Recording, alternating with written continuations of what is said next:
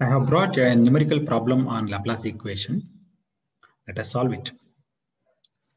The problem states that there are two conducting semi-infinite planes located at phi equal to 0 and phi equal to pi by 6. And they are separated by an infinitesimal insulating gap.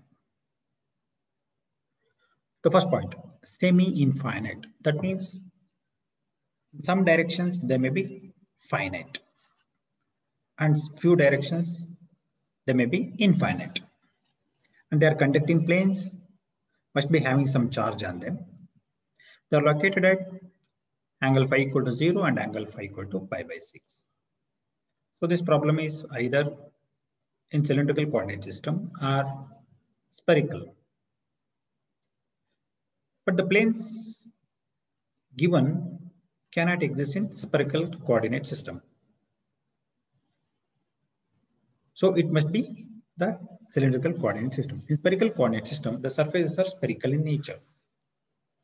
These two planes are separated by an insulating gap. Insulating means dielectric gap. Because they are holding charges, one of the planes must be having positive charge, another one negative. So they have to be separated by an insulating gap. Next, the planes are maintained at a potential difference of 100 volts. And we have to find V and E in the region between the planes. The region between the two planes is insulating. Obviously, the fields exist in insulating medium. That is between the two conducting planes. Within the conductors, fields are 0. The formulation of this problem in diagram is given below. Look at this diagram. I have taken two planes, the conducting planes, and see their angular location. First one taken at phi equal to 0. Phi is always measured with respect to x-axis. So the plane lies on x-axis. Other one at an angle of pi by 6 from the first plane. First plane is assumed to be maintained at a potential of 0 volts. Then the second plane potential is 100 volts because the potential difference is given as 100 volts. And we have shown a small gap, the insulating gap between the two conductors. So this problem is in cylindrical coordinate system. So let us start with the Laplace equation. We know that Laplace equation in terms of V is given by Laplacian of V is equal to 0. That is del square V is equal to 0. Let us expand del square V in cylindrical coordinate system.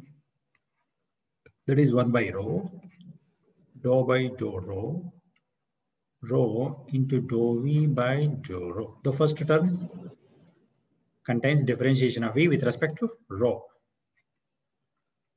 Second term is 1 by rho square, dou square V by dou phi square. The third one, double differentiation of V with respect to Z. This forms the expansion of the Laplace equation.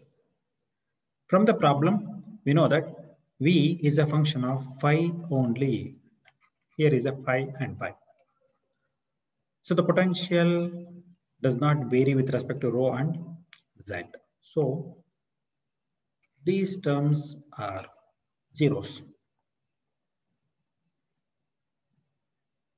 So we have to deal with only the term 1 by rho square and d square V by dz square is equal to 0. This is the Laplace equation for the given problem. So we have to find V. Before that, we have to remove 1 by rho square from the left-hand side. So we shall put it to right-hand side. Therefore, rho square into 0 gives us d square v by d phi square. I'm sorry. Here it is, and here also. It's going to be phi is equal to 0 according to the second term. Now we have to remove this differentiation in the left hand side to get v. So we have to integrate v twice. We have to integrate v twice to get v. So first integration gives us dv by d phi equal to 0. 0 also be integrated because the integration to be applied on both the sides of the equation. So integration of 0 is 0 plus a constant of integration. Let it be c1, an arbitrary constant. Then one more integration of v gives us c1 phi. We have to integrate on both sides. So right side integration gives us c1 into phi plus one more constant of integration. So we have integrated twice. So we have introduced two constants of integration. These two constants give an idea of the boundary conditions to be considered in the problem. So therefore, C1 and C2 can be found from the boundary conditions. So we can state that C1 and C2 are arbitrary constants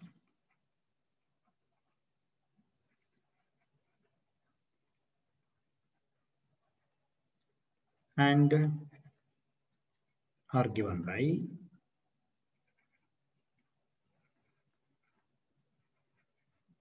the boundary conditions.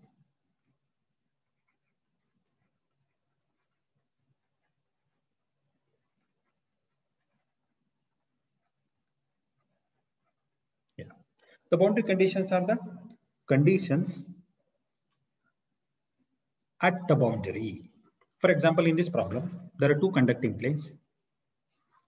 The fields are present only between the planes, so the planes form the boundary. At one plane, V equal to 0, other plane, V equal to 100 volts. So these two are boundary conditions. Let us use these boundary conditions to find C1 and C2. Now, we will use first boundary condition, that is 0 potential at the conducting plane. Where is this plane located? At phi equal to 0. So this first boundary condition is applied to equation number 1. Therefore, equation 1 becomes V equal to 0 here. So it should be applied to equation 1. So it's equal to 0, C1, phi is also 0, plus C2. So therefore, C2 is also equal to 0. So we have found one constant. For one more, second boundary condition needed. That is V is equal to 100 volts. This is the potential on the second conducting plane that is located at angle of pi by 6. So using this condition at equation 1, we make it another constant C1. Let us try. So apply this second boundary condition to the equation number 1. What is the equation number 1? V is equal to C1 phi plus C2. So by applying this one here, we'll get P is 100, C1 is constant, phi is pi by 6, and C2 is 0 from here. Therefore, constant C1 is equal to 600 divided by pi. So both the constants are found. Let us substitute them into equation number 1 using the values of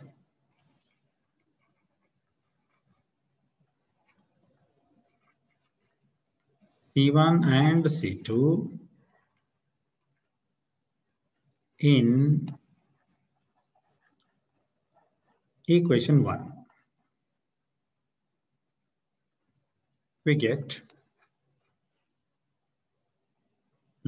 let us see what happens. Our equation 1, that is V equal to C1, which is 600 divided by pi. This is C1 into 5, the variable. C2 value 0. So this is the potential distribution between the two conducting planes. Let us call this as equation 2. So the equation 2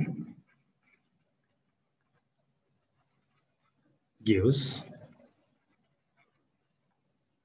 potential distribution.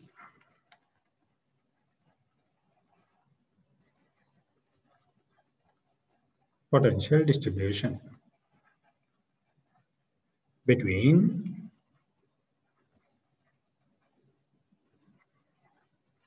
the two conducting planes. Between the two conducting planes, what is there?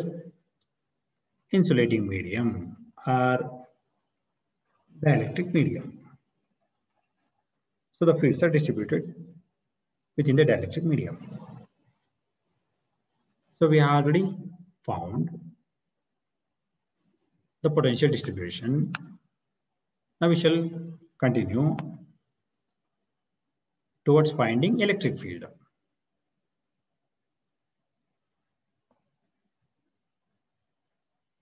Electric field E is given by the gradient of potential. So one differentiation of V gives us E. We shall find E, electric field distribution. It is given by the equation minus del V, negative gradient of potential. But for cylindrical coordinate system, gradient of V is given by dou V by dou rho A cap rho, the rho component, minus 1 by rho dou V by dou phi A cap phi, the phi component, minus dou V by dou Z A cap Z. But in this problem, as we all know, V is a function of phi only, not with rho and Z. Therefore,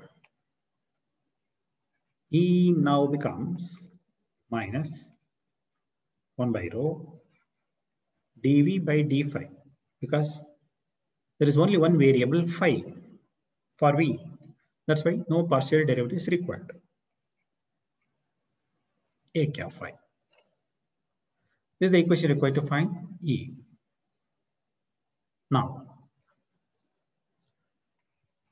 let us differentiate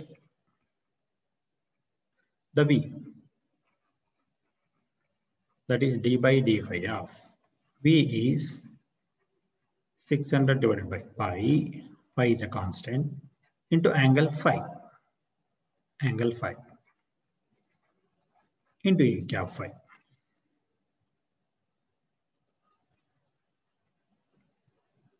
Let us differentiate now. Minus 1 by rho 600 by pi is constant. Phi, differentiation of phi is 1. And the unit vector A cap phi. This expression gives us the electric field distribution between the two conducting planes. Observe here, phi is the unit vector. So electric field is having a direction of minus a cap phi. That means electric field is rotational, circular.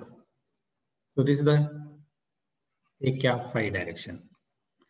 That's the direction of the electric field, E. It is not in the radial direction as it is in the case of infinite line charge. So that is the solution for this particular problem. Thank you.